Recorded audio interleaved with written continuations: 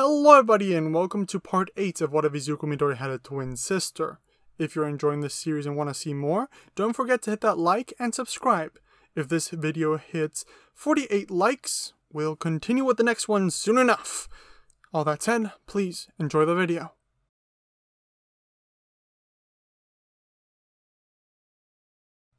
The final exams had come and gone, with some students doing better than others.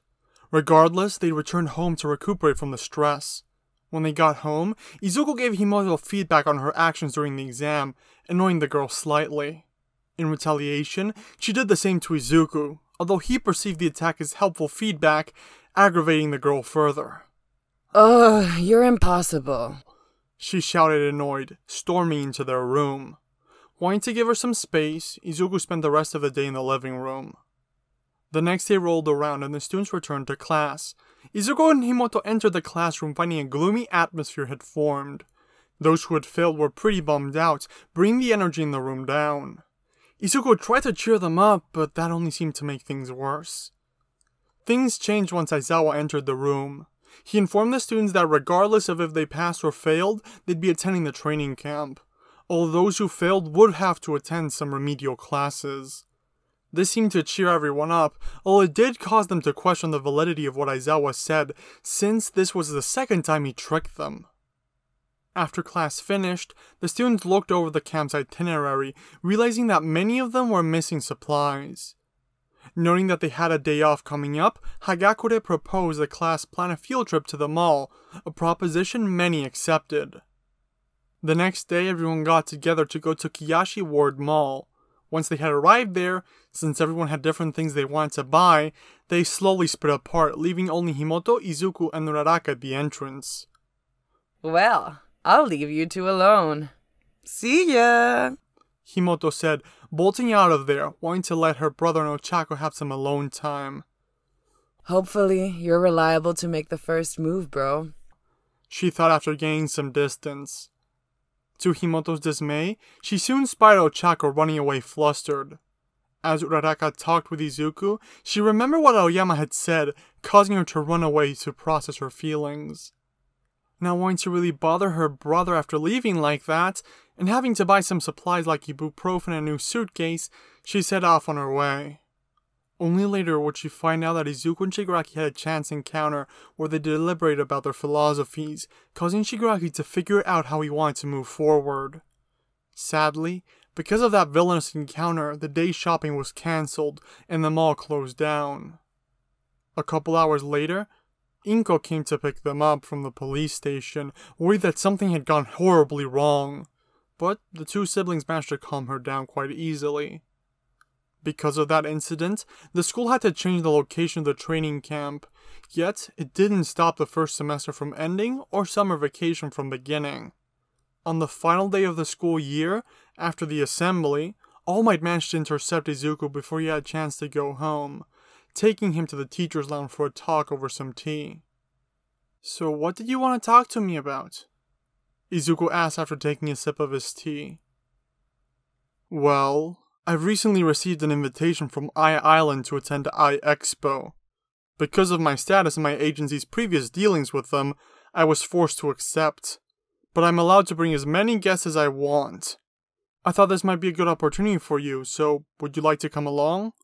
You can also bring your sister if you want," All Might explained. "Really? I get to go to I-Island?" Izuku asked, getting way too excited about such a simple trip. But it warmed All Might's heart to see him this excited. "Actually, there is something I do want to talk to you about," Izuku said as the two one-for-all wielders finished their tea. "What is it, young Midoriya?" All Might asked, wanting to help his successor out. "I was wondering how you use your long-range attacks. After the exam, I started wondering if I could use any long-range moves, like you or my sister. I did the rocks thing during the exam, but I don't think that'll work long-term," Izuku explained. "Why not just use air pressure?" All Might questioned. "But I can't really control one for all to the point I can do that yet." "But you don't have to do it right now. Just know that if you think you can push yourself even a slight amount for a short time, you can try to shoot out the attack and then go back to using your normal amount. You don't always have to use max output. I never did. All Might explained, leading Izuku to re-examine how he was using his quirk. Once the two finished talking, they went their separate ways. A little later, after a while of traveling, Izuku arrived at home. He went straight to his room, telling Himoto all about the coming trip, inviting her along. We never even get to visit Dad in the US, so I'm totally up for a trip. No matter where it is, I mean, it totally beats staying here for another summer. Himoto expressed, getting excited over the thought of finally leaving Japan.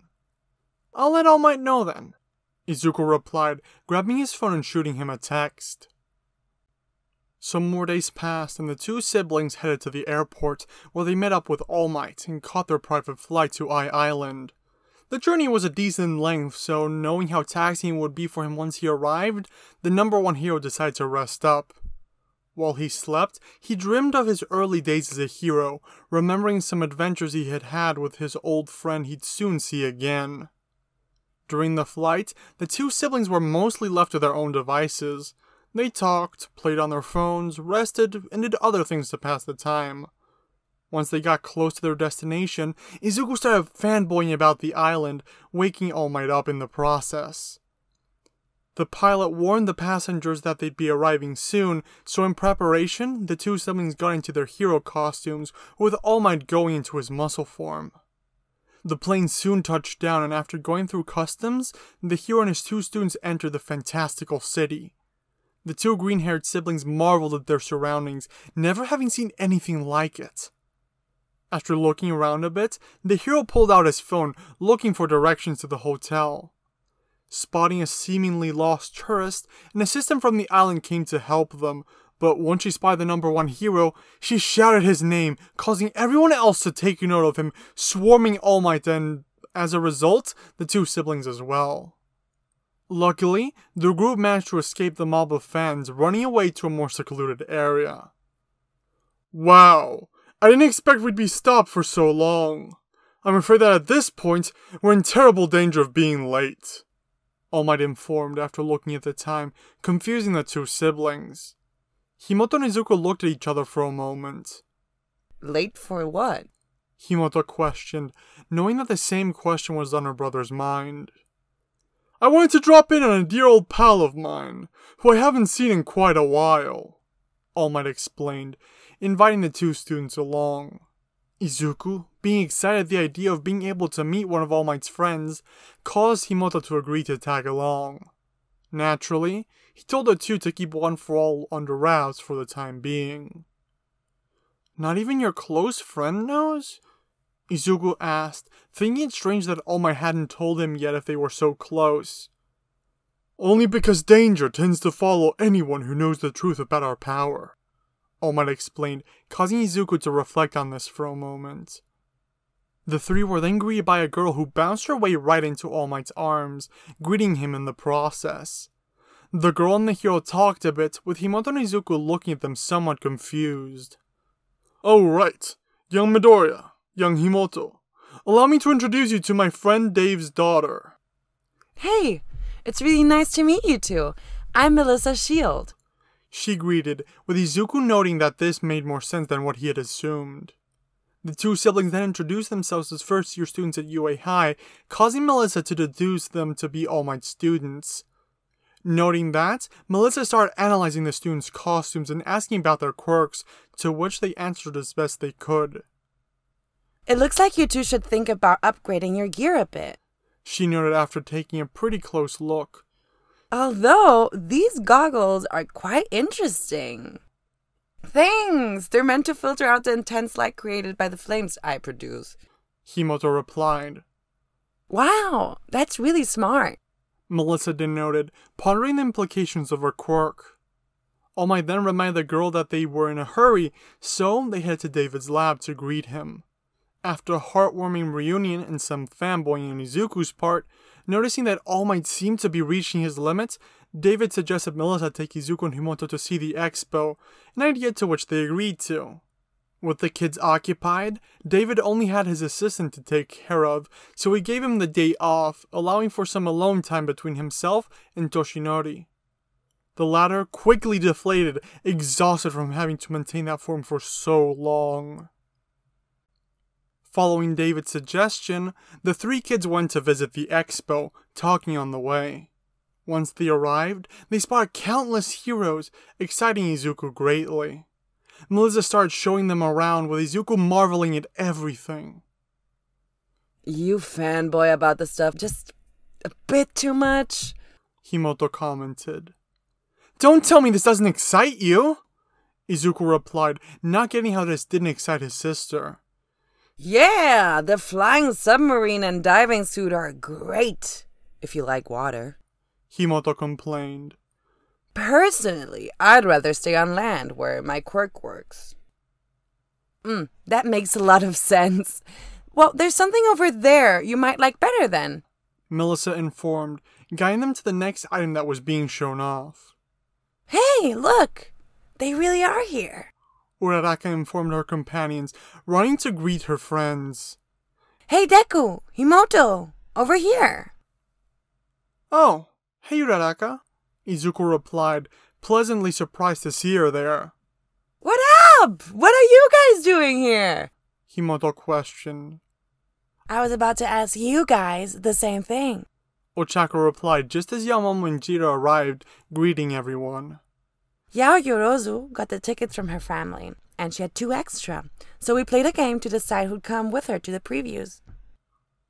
Cool! We got ours from a lottery, Himoto explained to the other girls, saying the first excuse that came to mind. Aren't these your friends? Why not tell them you came with All Might? Melissa questioned, asking Izuku. Yeah, we go to the same class at UA.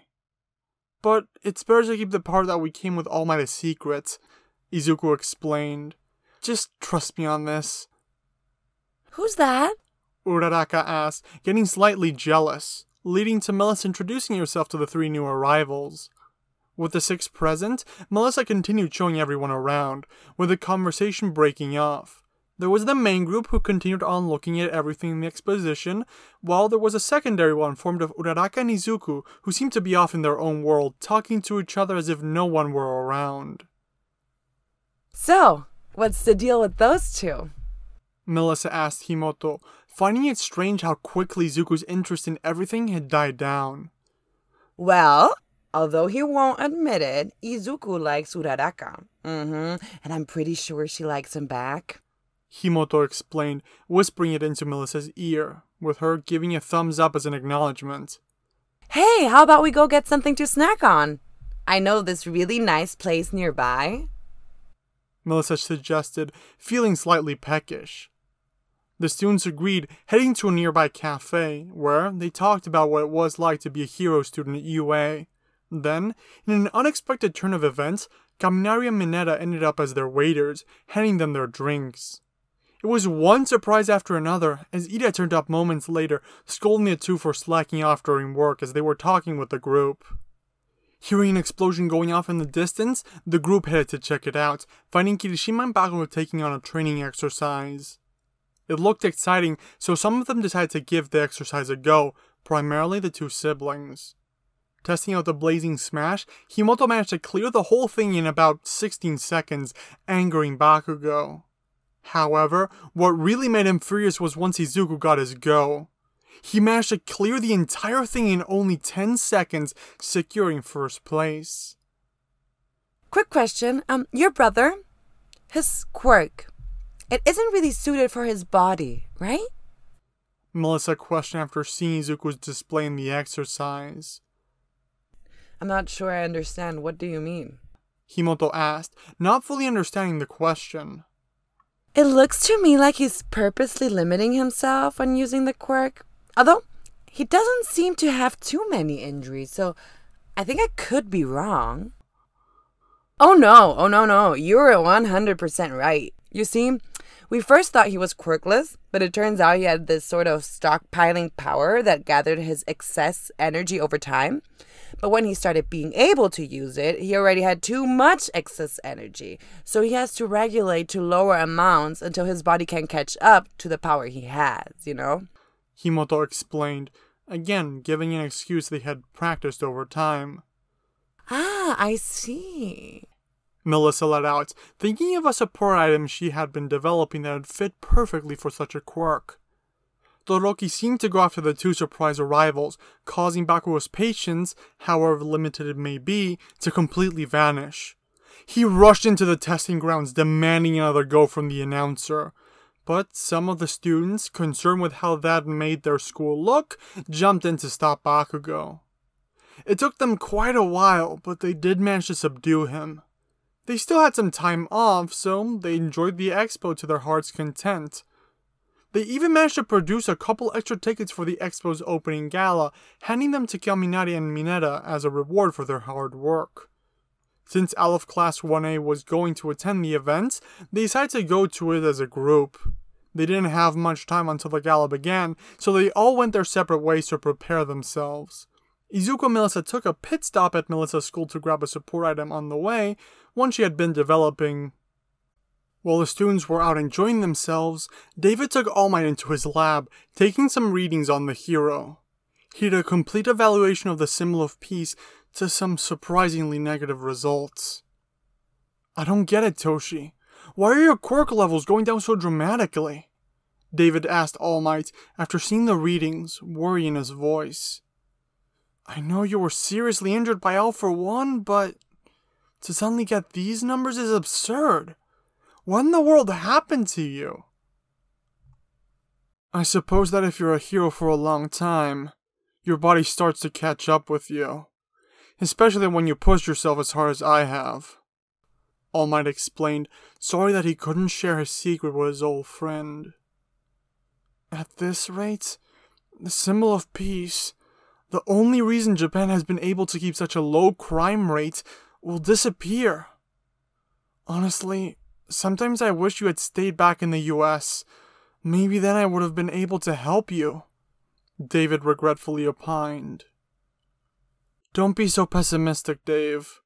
There are still plenty of heroes out there. Not to mention the good people that support them like you, All Might said, trying to cheer his friend up. Besides, I can still be All Might for a few hours a day. I'm not dead yet. Come on, All Might. What if a monstrous villain appears and you're not capable of saving us again? Listen, that day will come, but I have no intention of stepping down until it does.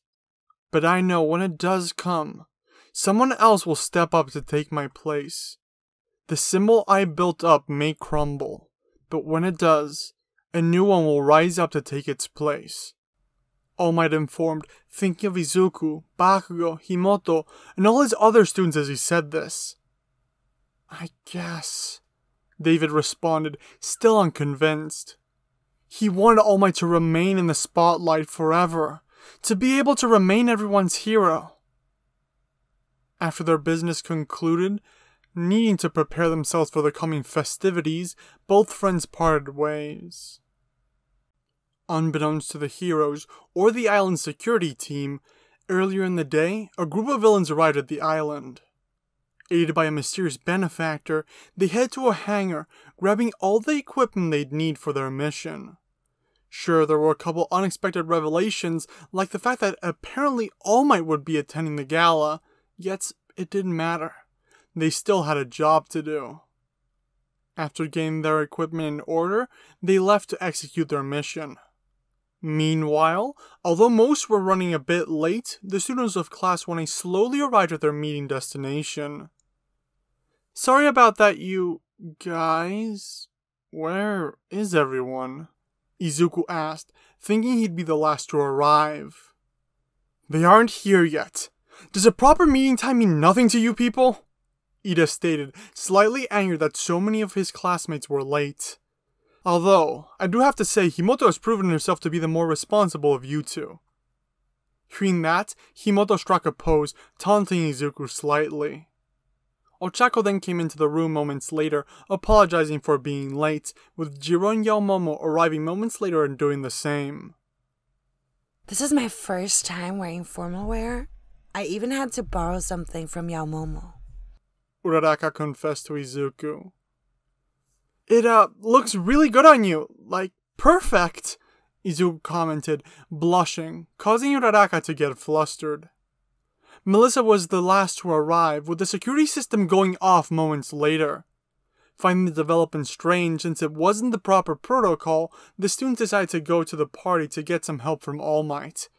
Unfortunately, when they got there, they found that he, along with everyone else at the party, had been taken as hostages. Thanks to Jiro's quirk, the students managed to get the information they needed from All Might, along with instructions to stand by and stay safe.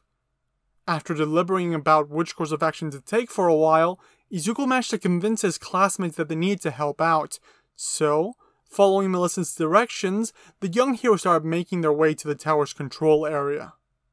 At the same time, their opponents worked to obtain their objective. Oh, why does this tower have to have so many stairs? Himoto complained as they reached the 70th floor, but still, they pressed on, running to a dead end at the 80th. Before they could deliberate how to proceed, Mineta opened the door to the floor so they could keep going, trying to reach another emergency staircase. However, they had accidentally alerted the villains to their presence by opening the door, leading them to block off the floor with the blast doors. Seeing the doors closing around them, Todoroki shut his eyes, blocking the last one from closing, allowing Ida to zoom past and break down the entrance to the floor's central area. While they walked around the plant factory, they noticed the elevator moving, hiding in order to advance later.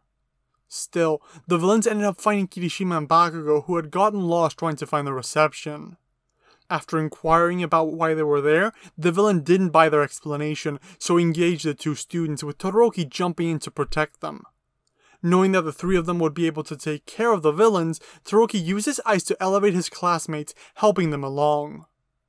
While Bakugo, Kirishima, and Todoroki kept the two villains busy, the others tried to press on, but they found every way they tried to be blocked off. Luckily, Izuku noticed an escape hatch. The way to use and access it was tricky, but luckily Mineta fit the conditions for it. Unfortunately, he refused to do it, so Kaminari had to give him some proper motivation. In the end, he managed to help the students up to the maintenance room. The group continued on, running into a swarm of robot security sentries towards the 130th floor. The students, however, had come up with a plan to deal with it, sending Kaminari at the robots. But he ended up knocking himself stupid before doing anything productive.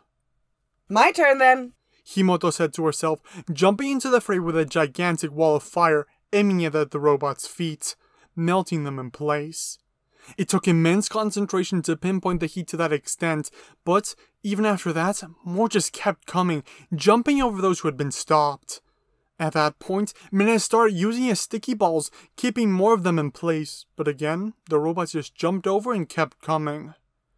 Okay, I'm gonna try this then, Himoto said to herself, creating some fire and placing it above her hand. Blazing smash! She shouted, punching one of the robots, unleashing fire right at them, sending them flying back. Right after, Ida attacked, sending more back. Izuku decided to play it smart. He activated Melissa's gift, but thinking back to what All Might had told him before going on the trip, he focused a higher percentage into his arm, unleashing a smash into the air. The wind pressure did the job for them, keeping more of the robots at bay. After rescuing Kaminari, working around the drones, the students kept going. Hey, what's up with that armband gauntlet thingy? Himoto asked as they went up the floors. Oh, Melissa gave it to me. It's supposed to allow me to use higher percentages without hurting myself, Izuku explained. She told me you gave her the idea to give it to me. After advancing only 8 more floors, the students came across another swarm of drones that threatened to stall their progress. Because of the delicacy of the machines around them, the students were limited in how they could brawl. Still, they split up, with Izuku, Ochako, and Melissa pressing onward while the others kept the robots at bay. Between Ida, Yaomomo, Jiro, Mineta, and Himoto, they managed to hold up quite a bit, allowing for a head start for the others. Eventually, everyone's stamina ran out, and they were captured by the security drones. The three who managed to evade capture kept on going, reaching a room with a bunch of wind turbines. Thanks to Ochako's quirk, Melissa and Deku managed to reach the emergency exits, but on the way, the two got caught in a gust of wind, sending them off course. Luckily, Baku and Todoroki had returned by this point, helping Izuku and Melissa get into the building. They found some more thugs on the way, but quickly disposed of them, reaching the top floor. As they made their way to the control room, they found David and his assistant stealing a piece of technology. The two explained why they did all of this, but before Izuku could act in any way, a villain going by the name of Wolfram came into the room, using his quirk to trap Izuku. Sam then handed the payload over to Wolfram, being shot by him as a result. Before the villain could dispose of Melissa as well, Izuku broke out of his restraints, attacking the villain. Melissa took the chance he had been given to flee, running out of the room to re-enable the security protocols of the tower, while Deku kept the villains busy. But he was pinned down, giving the villains the chance to escape. Damaged by his encounter with the villains, Izuku still went after them, with All Might doing the same. Izuku made it to the roof shortly, delaying the villains from escaping, but, wanting to protect David, inconvenienced Izuku, as David was used as a hostage to stop the young hero from acting. Lucky for them, All Might showed up at the scene, stopping the villains from escaping. The villains seemed defeated, and the day saved, but Wolfram sprung into action again, using the quirk-enhancing device. He captured Dave, hiding him behind a wall of metal and cable so the heroes couldn't reach him. All Might and Izuku fought long and hard against Wolfram, but every time they seemed to get the upper hand, their opponent seemed to pull out a twist, like being able to use a second quirk. It was only thanks to everyone showing up that the heroes were able to prevail. Himoto, Todoroki, and Bakugo were able to destroy enough of the machinery that was attacking Izuku and All Might that the two heroes were able to deliver a double Detroit smash to the villain, defeating him. Although it did come at the cost of Izuku breaking the full gauntlet. The whole situation changed David's mind, showing him that the future was safe in the hands of the next generation, and that even if All Might were to retire or pass on, that there'd be some other heroes out there to keep the peace in his place. With the incident resolved and all the perpetrators arrested, things could start returning to normal. Keeping in mind that the main facilities needed repairs and that the people of Island wouldn't be fully safe, the expo was postponed. Because of his status, David managed to avoid any significant repercussions from his actions, although he'd likely never get the chance to invent anything ever again.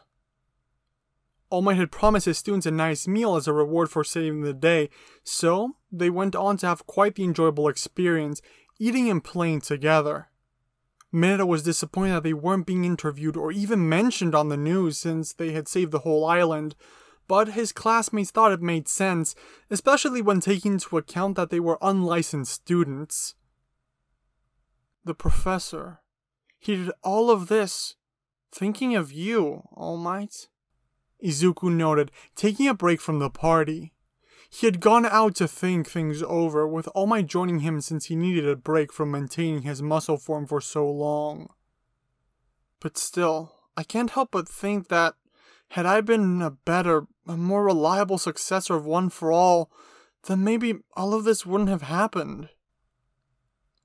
Young Midoriya, thinking like that won't turn back time, All Might explained. And, if you continue down the path of a hero, you'll definitely encounter many more sad incidents such as this one. It'll happen all the time. I myself have faced many like it over the years. All Might then looked at his successor, getting a look at the sad expression on the boy as he imagined what it must feel like. If you don't like it, do you want to give up on being a hero? All Might asked, testing his young protege. No way I'm quitting, Izuku professed. I'm going to be a hero, one just like you, All Might, one who saves everyone with a smile on his face. So you have no regrets? All Might asked. None, Izuku asserted. Then overcome this sadness and move forward. Just keep moving until you overcome this wall of sadness and become the hero I know you can be," All Might said, smiling at the boy. "I will, All Might," Izuku responded. "Because someday, and likely soon, you'll have to take over as this world's symbol and defeat All for One, once and for all," All Might thought, not wanting to put too much pressure on the boy. With the conversation over, the two returned to their victory party in order to enjoy the calm after such a long storm. And I hope you enjoyed the video. If you did, don't forget to hit that like and subscribe. Remember, 48 likes and the next video will be out soon enough. I don't know when exactly, because my plans are kind of uncertain during this time, so just be patient, guys. The next video will come soon enough.